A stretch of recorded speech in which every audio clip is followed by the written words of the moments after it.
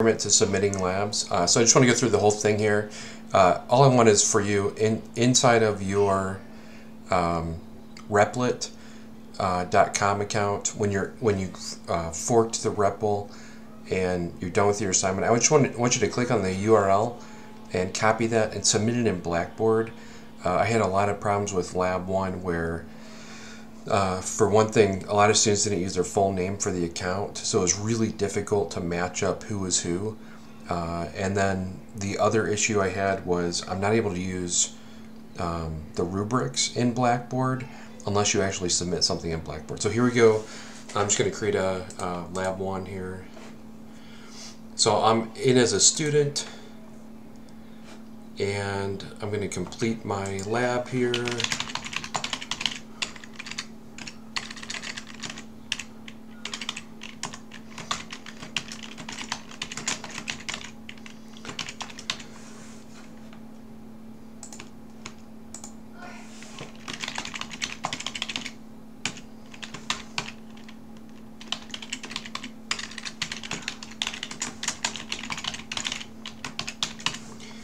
And I'm going to run it, just make sure it works.